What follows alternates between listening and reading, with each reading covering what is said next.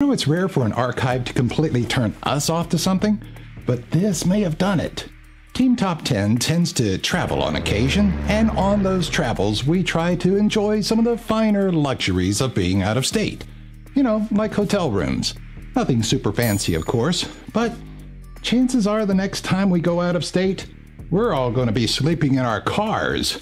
Quite honestly, you may feel the same after we dish out these top 10 secrets that hotels have been hiding from us. Before we ruin your desire to travel forever, why not hit that subscribe button and click the bell to be notified of the next time we ruin something for you. Hey guys, do I have to go back in the suitcase? Get down. It's dark. It's hot in here. It's really cramped. Get down. Oh, all right. Too cheap to buy me a plane ticket. Have to check me as baggage. Good grief. Number 10. Your reservation means nothing. You just got done booking your hotel and think you can just kick back, relax, and count down the days. Well, don't get too comfortable. You see, behind the scenes, something terrible is happening that could ruin your trip entirely. Though you believe the hotel now has you solidly booked for that day, it's probably still taking reservations. So, if you're the last to arrive, especially if you're only staying one night, you'll be walked to a nearby property. It's an obnoxious tactic used by airlines and car rental companies who figure that at least one person isn't going to show up. To guarantee your room, be there precisely at check-in time. Number 9. Fees aren't always set in stone. These days, it seems like no matter what resort you stay at, you'll be paying a fee. In some cases, such as in cities like Las Vegas, these fees can be a quarter or half the cost of the room. Take it from our writer, a Las Vegas local himself, that you shouldn't stand for them, especially if you don't use the amenities they supposedly cover. Negotiate with the front desk upon check-in and explain that you won't be using those conveniences.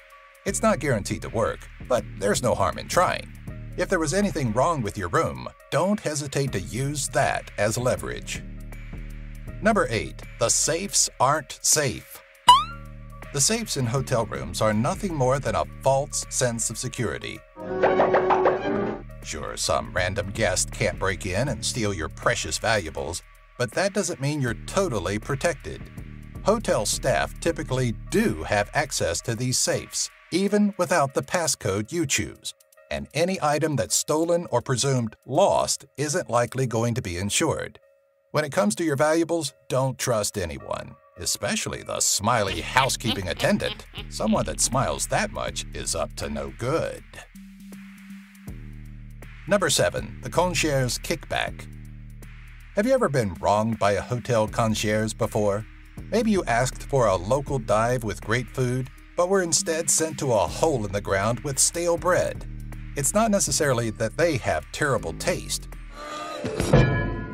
but rather that they may get a kickback in the form of commission or a free meal for every person they direct to that restaurant. In places of high tourism, your best bet is to ask a local and refer to the concierge only when you need directions to the fitness center. Number 6. There may be something better. Like many travelers, you probably think that one king room is going to be identical to the next. But chances are there are several rooms with at least one difference. The building's layout may have resulted in a slightly larger room or larger bathroom. Maybe one room has a nicer television or a much better view. Whatever the difference may be, just assume you're not being placed in the best option. Tell the agent it's a special occasion, or if you're feeling bold, tip them up front to try and get the best of what the hotel has to offer. Number 5. Don't drink from the glass. Most hotel rooms offer you at least 2 drinking glasses during your stay, but you should steer clear from ever using them. As detailed in a WAGA-TV I-Team investigation, the glasses aren't always cleaned, and when they are, it typically consists of a very light scrub with a potentially dirty towel, maybe the same one used to clean the toilet before being returned to the room.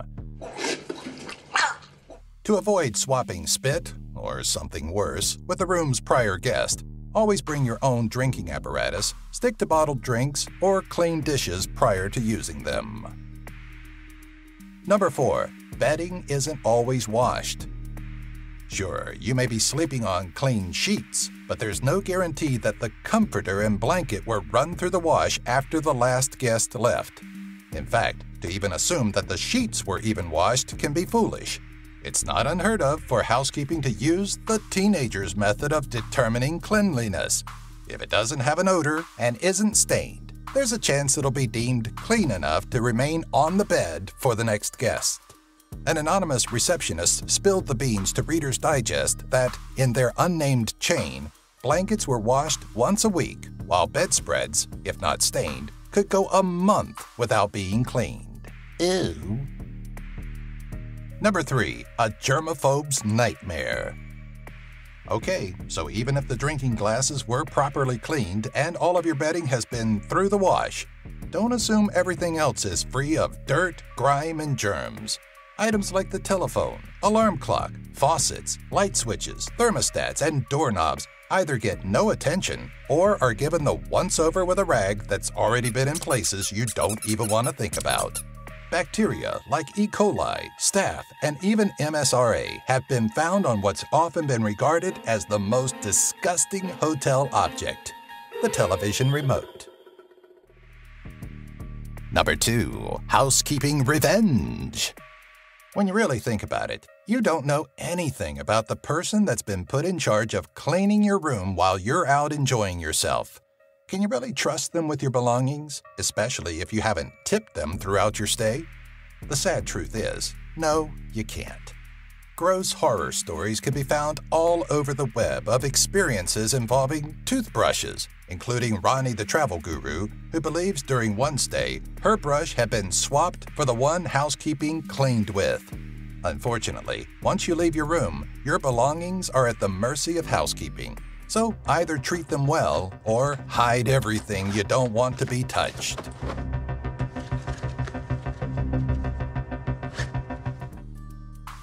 Number 1. Death is commonplace. Okay, it's an unavoidable truth that death happens, and with the number of people that cycle in and out of hotel rooms, well, let's just say it's likely that someone has died in a room you've slept in. And that's not even the most unsettling part of it. According to Jacob Tomsky, former hotel insider, once a dead body is removed, the room is immediately sanitized and made available to the next guest. So yes, you could be staying in a room that somebody died in that same day.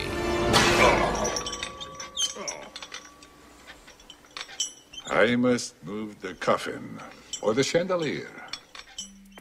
To make matters worse, sometimes the body isn't even found by the hotel staff, as it's not unheard of for murder victims to be hidden under the mattress and left for the first person with a good sense of smell. Very interesting. Hey, you made it to the end of the video without gagging, so brag about it in the comments, and don't forget to hit that like button.